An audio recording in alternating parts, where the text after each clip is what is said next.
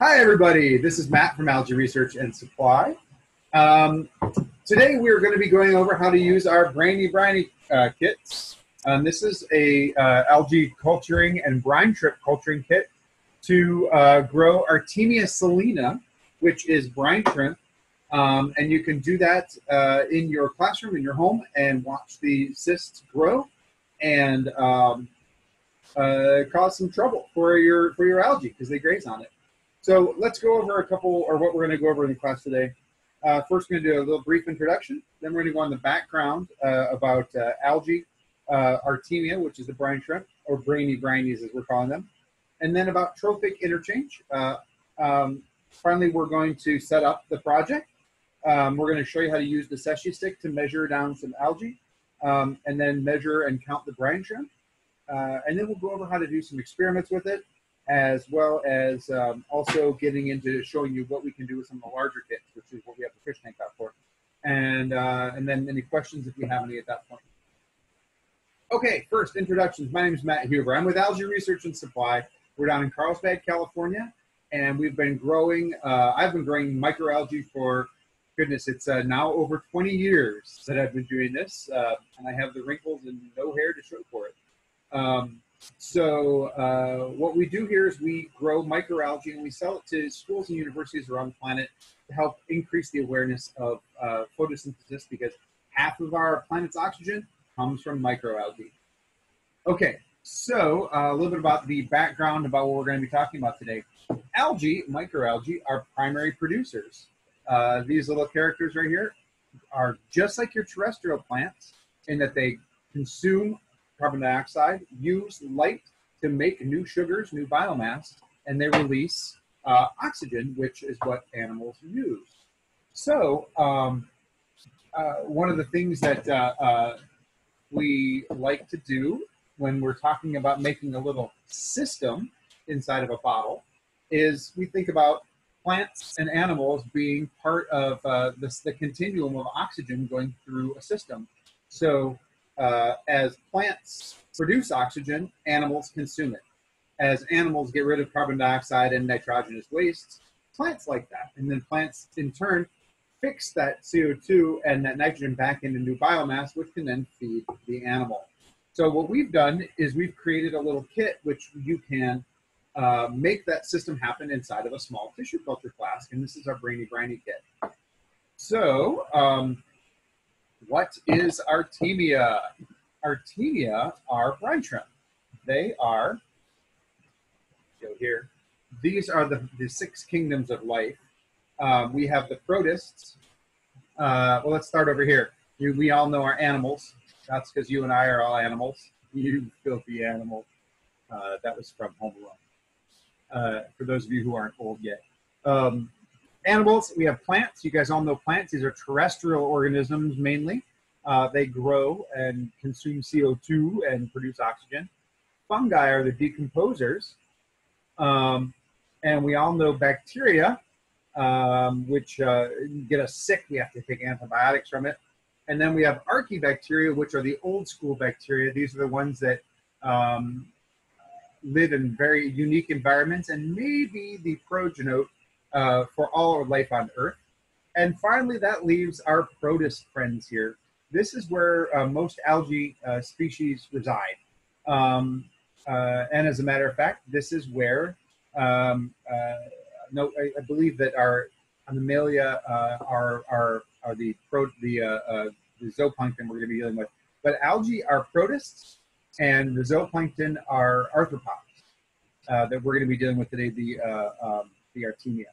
So what are the Artemia? What do they look like here? I believe that they are very, very cute. Here's some pictures of them. We're going to start off with them as little cysts, which are these little egg-like sacs here. Once they hatch, they form larvae, which you see there. Believe it or not, these have one eyeball, and that one eyeball is called the nauplius eye, and these are called nauplius larvae. The larvae will grow, and they become either male or female. So we have sexual dimorphism there. And finally, they will couple onto each other and reproduce. The female will form an egg sac or a brood sac, and then ultimately she will release the cysts or eggs into the environment, and they will either be held for the next time that the organism has favorable conditions, or they'll hatch right away. So these are the brine shrimp, the Artemia salina that we're going to be growing. So that's a little bit of the background on those guys. So what we're going to be doing is trophic level exchange. So this is kind of what we're going to be looking to create with this is we're going to first grow some algae here, because algae are the food for the Artemia. So we're going to grow a batch culture of algae. We're going to be able to track the algae increasing in biomass. And then finally, what we're going to do is introduce cysts around day 10. And those cysts will hatch and consume and begin to graze on the algae. The algae biomass will come back down, and the brine shrimp biomass will come back up. And then after this, if you were to go for longer than 30 days, and your container is big enough, which again, the 10-gallon aquarium helps out with, you can see the up and down cycles of the brine shrimp and the algae. Okay, so let's go ahead and get to how the kit works, shall we? Okay, setting up the project. So the first thing that we're going to do is we're going to get our container here. Can we get a little bit of water? Just 200 mils of that. So this is your tissue culture flask. You'll notice that it has a nice little grid on the front of it there. That grid is used to help us to quantify the brine shrimp as they grow. It's 1 millimeter grid. So what we're going to do first is we're going to take these tissue culture, these are culture salts. This is just salt water. So we're going to add, this is measured out so that we can turn this into seawater. So you have to make sound effects as you put stuff in. Is an appropriate salt adding sound. You have this going here. This is, I believe this is probably tap water, but we should, for the demo's sake, but you should be using filtered water, or bottled water is the best. Bottled water is really easy to use for this sort of stuff. We're going to fill this in until we get to around 175 milliliters, which should be right to that first shoulder there. There are graduations on this side of the container. You can take this now, and it should dissolve pretty quick. We have our salts milled down so that they dissolve pretty quickly. We don't want to have a lot of large chunks in there because it just takes a long time to dissolve it. We understand that patience is not always there for young children, at least mine. Sorry, kids. So it likes to have it be done really fast. Okay, so this is now done. This is a culture of Nanochloropsis. Get you in there with that. There's the Nanochloropsis. These are very small single-celled protists that are photosynthetic.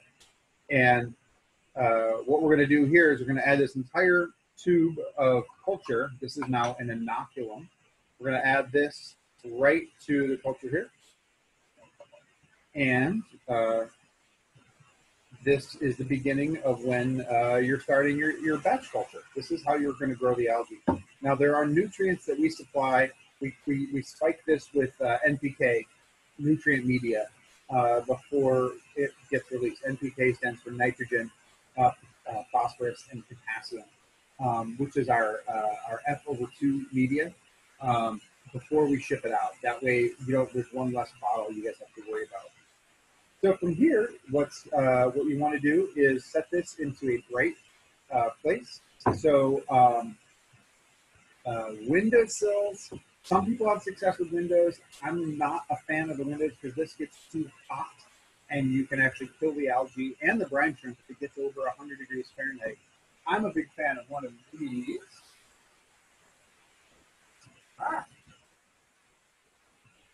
These have quantum entanglement theory that apparently happens in our lab.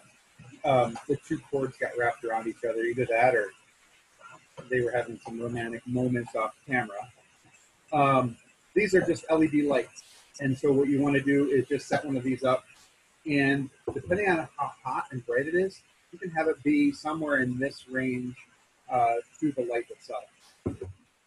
So That's how you can get these guys to get growing. Now they're growing. You set it up and you're thinking to yourself, "My, this is nice. But what do I do now?" So here's what you can do. Set these back off camera first of all. You should make crashing sounds. Can you grab one of those pieces of graph paper from that folder there? Thank you. So you want to start to count things, because what is it with science if you can't count things to observe? You want to be able to draw stuff out. So in each one of our kits, we have what's called a seshi stick. These seshi sticks are it's a millimeter ruler, just like this, and the ruler itself has a target at the very bottom. So that target is a way for us to measure optical density. There's a little dotted line right there. You're going to fold that down so that it's at a right angle, like this, to the ruler. And now you're going to use what's called the Beer-Lambert law, and this has to do with optical density. So we're going to assume that what is going to be absorbing light inside here is the algae. And that the Beer-Lambert law states that the optical density of a solution is directly proportional to the amount of dissolved or suspended solids, dissolved or suspended material within that solution. So we're going to estimate the optical density by using our eyeball, which is going to be our piece of analytical equipment, and we're going to stick this seshi stick straight down into the water until the target disappears. And for me right now, it's right there. So can you see that? So that's the depth. It's just above the bottom. And if I'm going to read this, so you want to read it by looking at where the water line crosses the millimeter grid, or the millimeter ruler. And right now that's at 75 millimeters. So what we're going to do is you can grab your piece of graph paper, and on one side you want to have time. Can you grab a Sharpie right there, Daniel? I think this is the one that I believe my children use this as a hammer. So I'm just going to draw a line down here. So this is going to be time, and this will be seshi disk depth.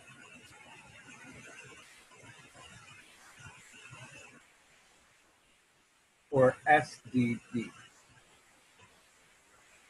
Something just like that. Now, if you're living right, you're going to have water stains all over all of your papers because this is the wet lab. So right now we have this at 75. So we'll put a point up here at 75, and then down here we'll drop it to times 0. So over time, what you're going to see is if you leave this in a bright spot, just like right in front of our light here, you'll find that during the course of a day, you're actually going to see 1 to 3 millimeters per like every 4 or 5 hours of change, and that's when it's deep like this. When the seshi disk depth is very deep, you'll see rapid change. It's going to look, the curve over the course of about a week is going to look something like this. Maybe not quite that dramatic, but it's going to look something very similar to this. And with that, you can track how much biomass is present. So you might want to observe that as something like that because you want to invert the numbers. Now, online, we have our, and I'm going to grab this real quick. Online, we have the,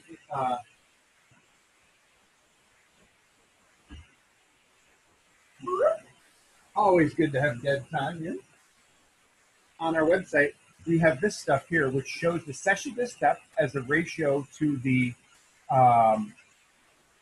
cell count and to the dry weight of the organism. So I had this just posted up in the lab that they just took down. So we have those things online, so you can see this and you can make your own.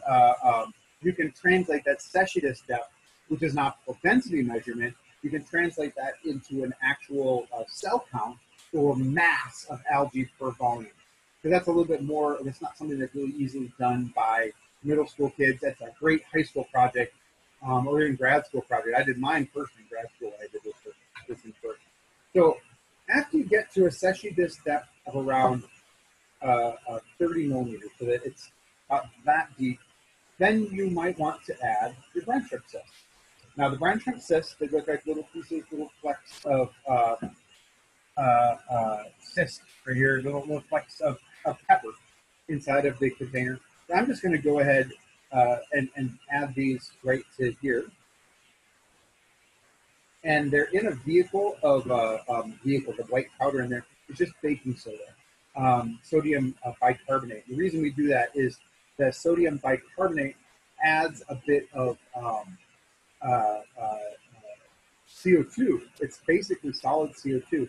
And in water, it helps to keep everything, it acts as a buffer for pH. So this keeps the pH inside here pretty stable. So these guys are going to hatch pretty quick. They usually will, and let me say something really important here. They'll hatch quickly. They should hatch within 24 hours if your temperature is around 80 degrees Fahrenheit. You really got to keep it around 80 to 85 is just the best, most happy temperature for these guys. They will hatch overnight.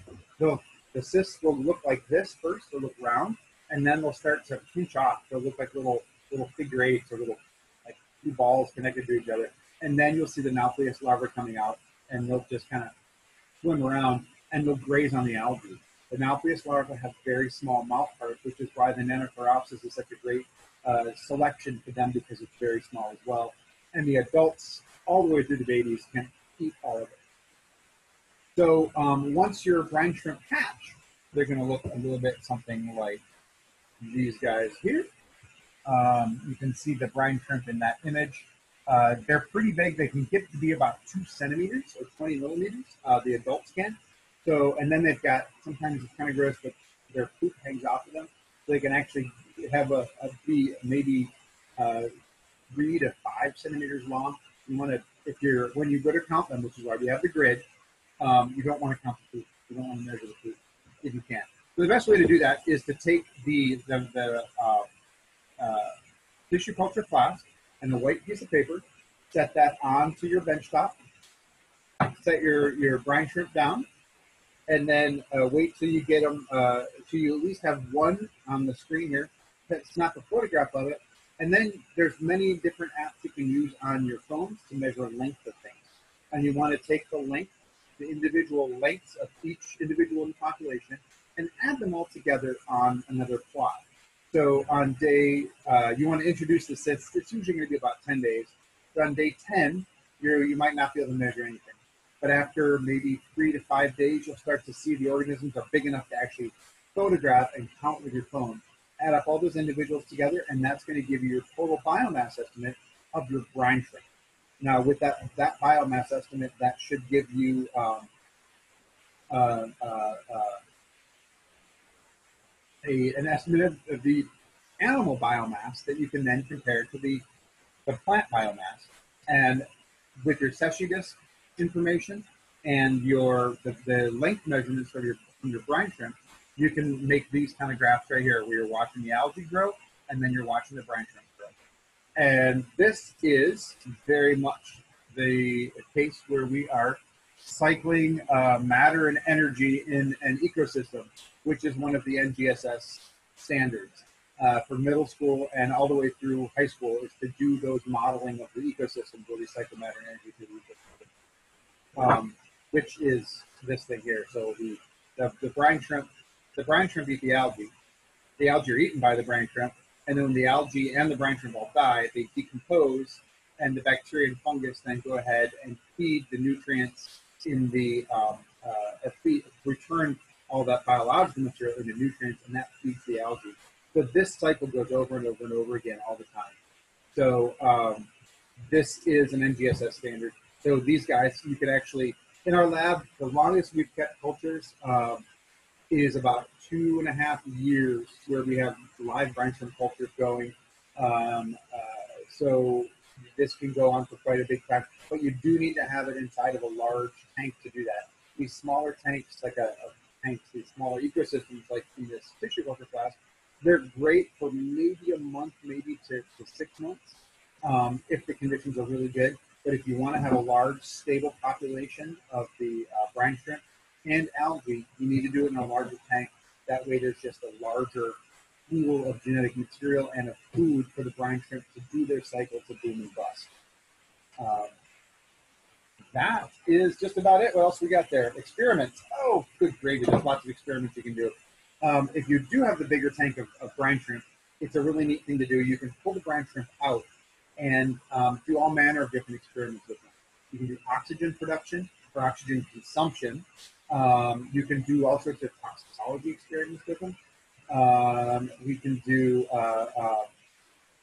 let's see, what other stuff do we have in there? Growth rates experiments. We can find out if temperature affects how fast they grow. All these experiments are described online. If you go to the education section of our website, we have all these Briny experiment primers, and they're detailed enough for you to be dangerous, but we leave out a lot of the some of the stuff that teachers, it just doesn't make any sense for us to do it, because you're going to change how you do it anyway when you get to the classroom. But there's enough there for you to get started and for you to get some instruction to your students. So let's see. And then lastly, we have all sorts of kits for this. So we have these Brady kits, which I think are about $25, 25, $30, maybe a little bit less. Those are online. You get them on Amazon, I think, as well. But go to our website first, because that's where we don't spend a lot of money on Amazon. And then we also have bigger kits that you could do for the classroom. We call these the whole classroom kits, and that's where you can use a big fish tank like this with 5 gallons of water, so it's about halfway filled, and then you can change the volume as needed to do whatever you need. So if you're going to do this inside of your classroom, say you've got several classrooms you're going to do, you're the lab technician, or you just want to grow brine shrimp because you think it's awesome, get 1 tank for the brine shrimp and 1 tank for algae, and that way you can constantly feed algae into the brine shrimp tank. And there's a lot of brine shrimp to go around.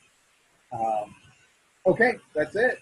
If you guys have any questions, please email them to service@algaeresearchsupply.com, or you can call us at 760, what do we got, 483-3626. I have to get out of there. All right, thank you guys so much for joining us today. Keep growing, keep making sure that we get smarter about how we treat our ecosystem out there. So you guys have a wonderful night. Happy quarantining, everybody. And we'll talk to you guys next time. Bye now.